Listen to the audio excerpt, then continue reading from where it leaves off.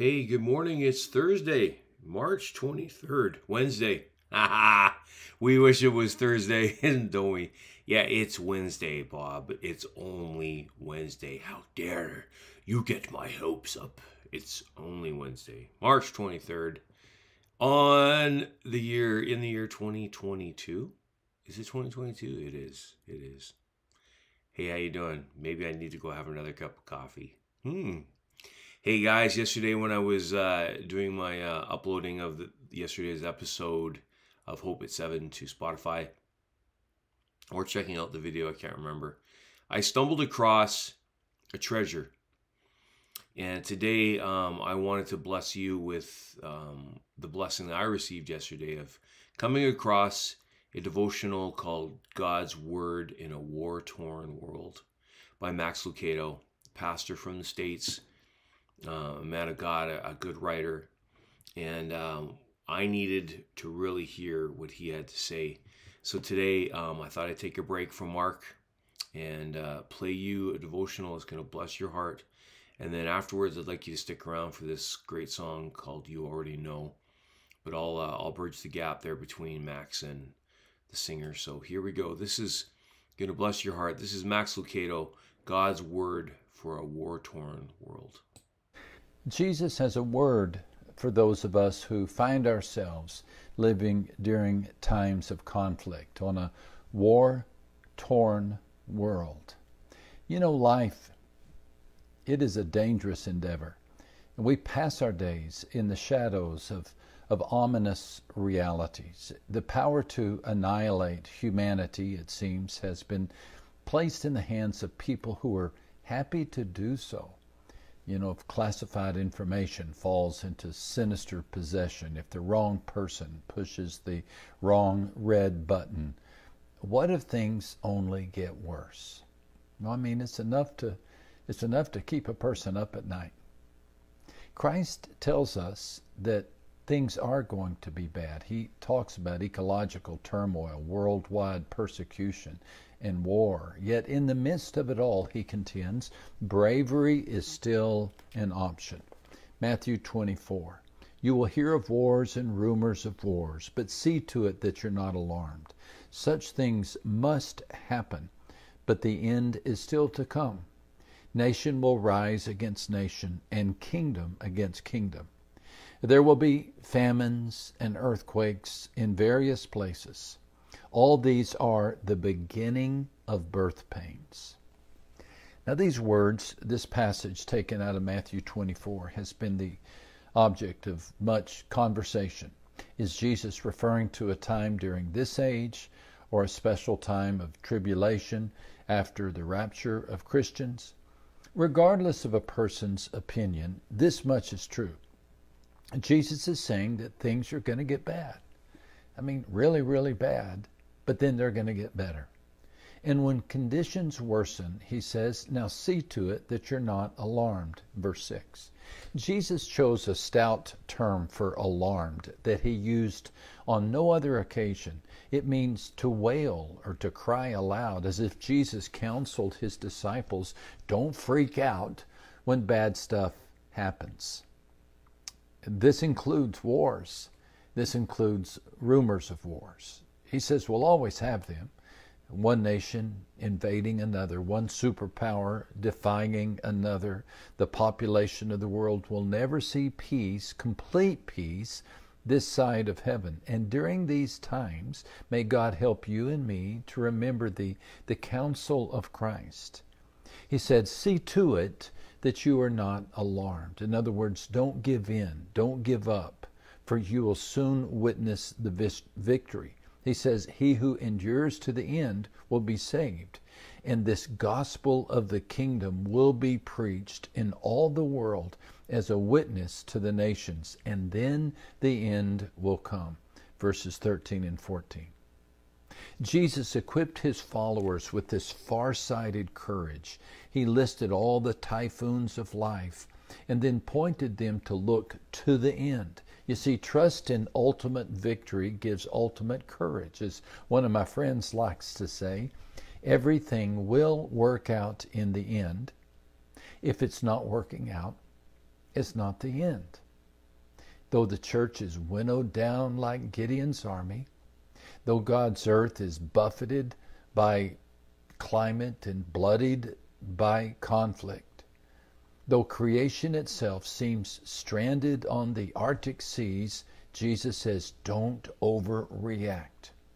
Be still in the presence of the Lord, writes a psalmist, and wait patiently for him.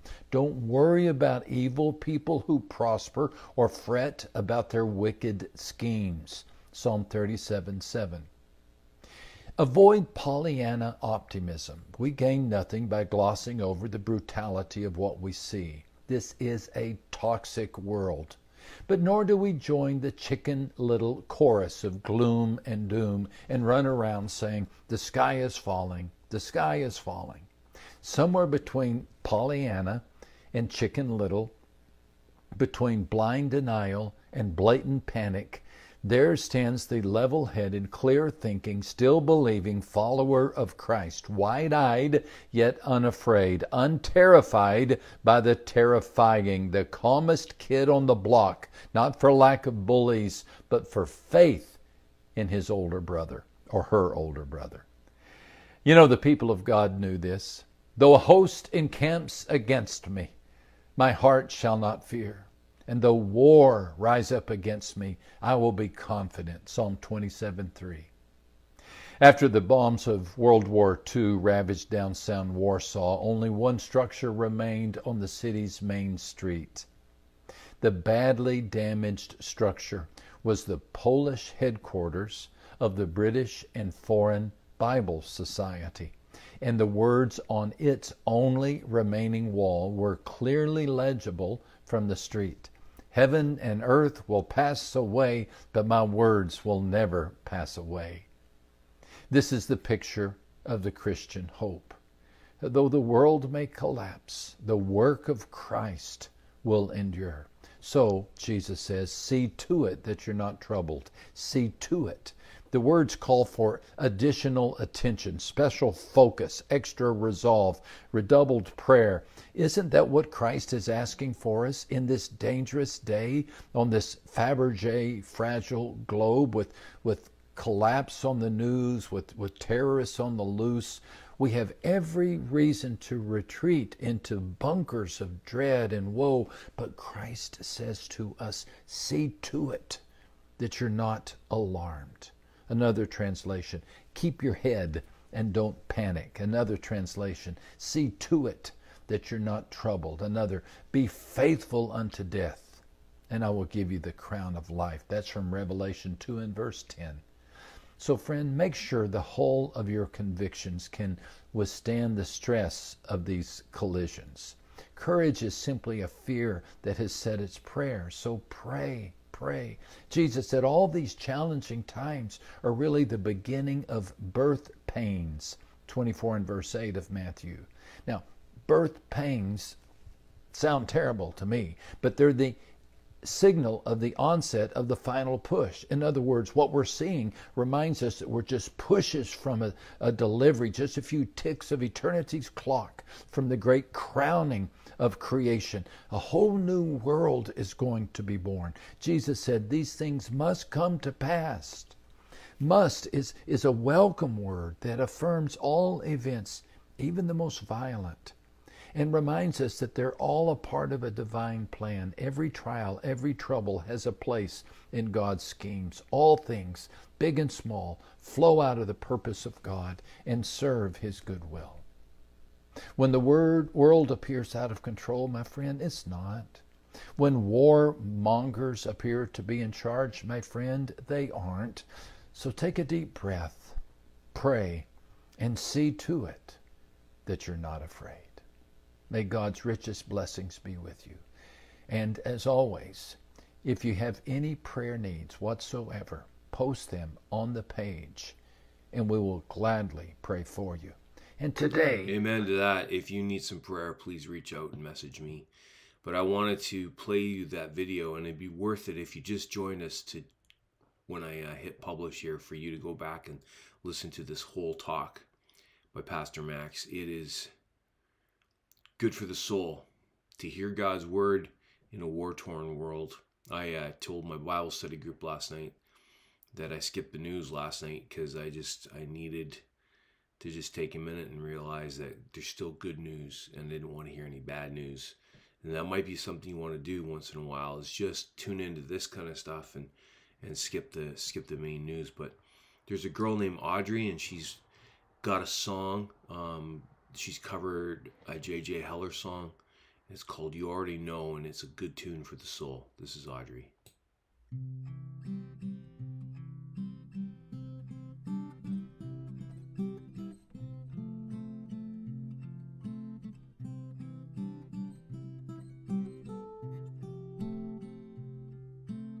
Everything around me seems uncertain. My weary heart can't take much more surprise. I wish there was a point on the horizon, something I could see with my own eyes. I need to tell you that I'm scared. I feel completely unprepared, and nothing's what it was 2 weeks ago. You already know. You already know everything I'm scared of, everything I hope. You hold my tomorrow and all tomorrow holds. You already know.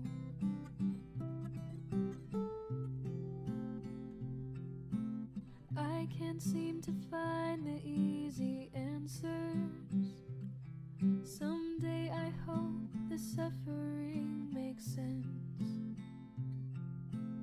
I just need to know that you are with me, even if you keep me in suspense. We talk so much these days because I have so much to say. You stay and listen to me closely, even though you already know. You already know everything I'm scared of, everything I hope. You hold my tomorrow and all tomorrow holds. You already know whatever I'm feeling, whatever is coming, whenever the ending, you're already there.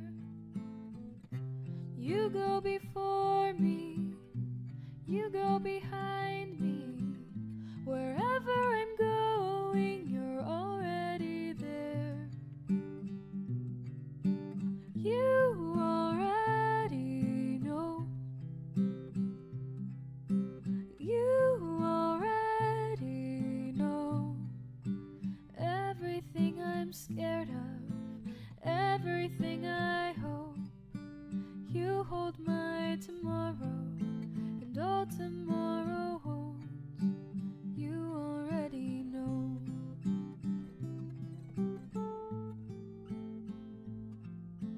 You already know.